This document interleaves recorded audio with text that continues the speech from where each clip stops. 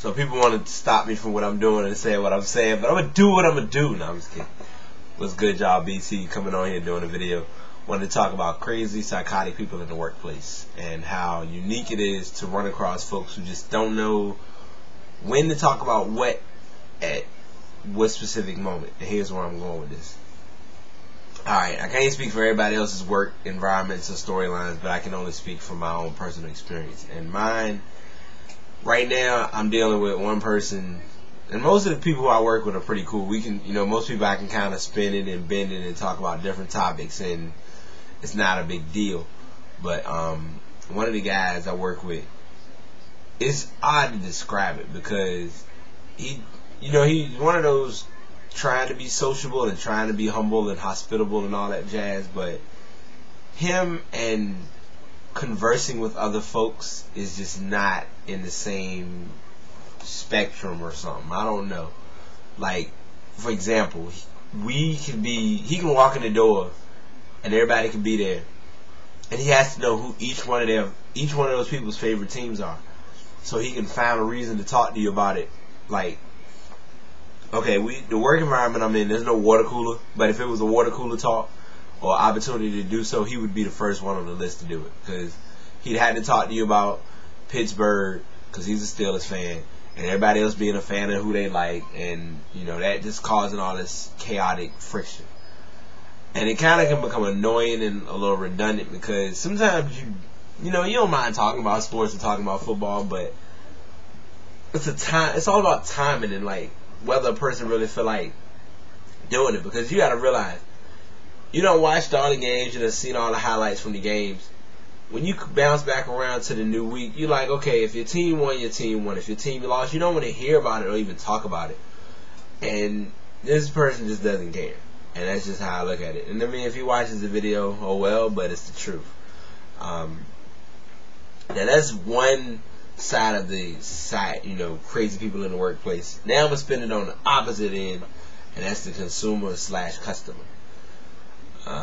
This is unique, and I will say it because, as most of you all, as I mentioned before, about people when it comes to like equipment and renting and all that jazz, some people have rented before and they know what to expect, and some people rent and they think that, and it's a whole new environment for them, so they look at it as when they come in and do things, they expect it to be like smooth flowing, everlasting, flawless, when that's not going to be the case. Like, a lot of, how can I word this?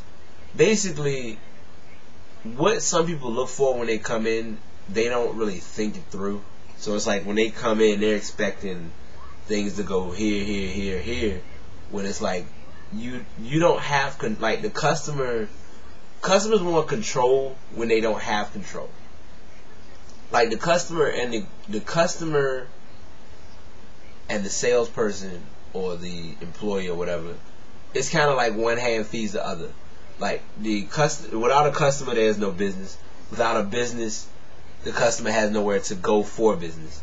And I think that's what a lot of people don't realize. And as like me and my supervisor where I'm at now, we had this discussion all the time about how there's a tendency or there's a knack where customers are so spoiled and they feel like you should wait on them hand and foot to the extreme where it's just not that serious.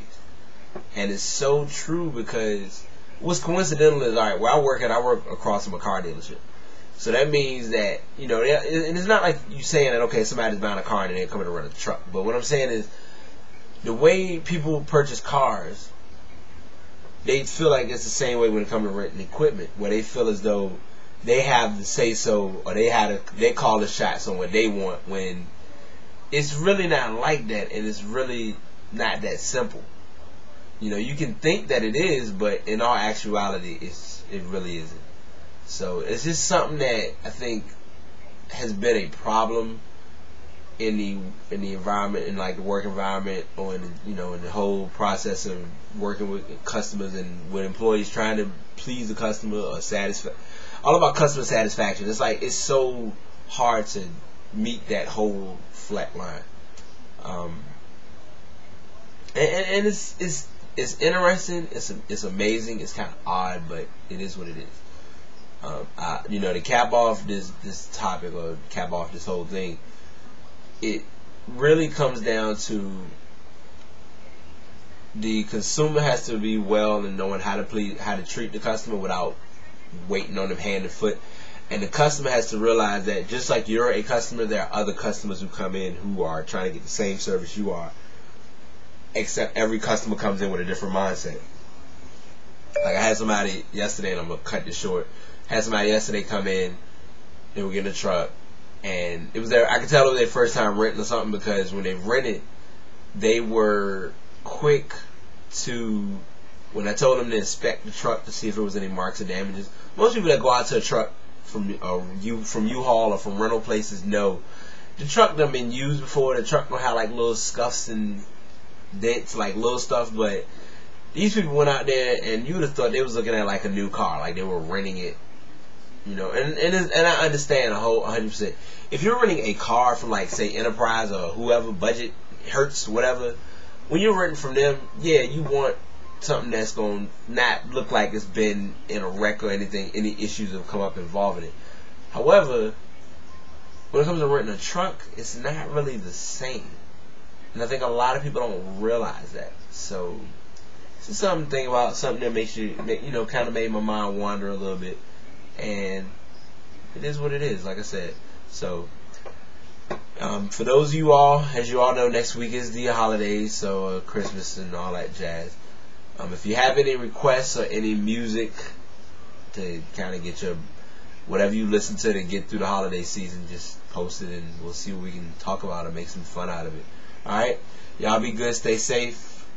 Blood, sweat, and tears all day. I'm out.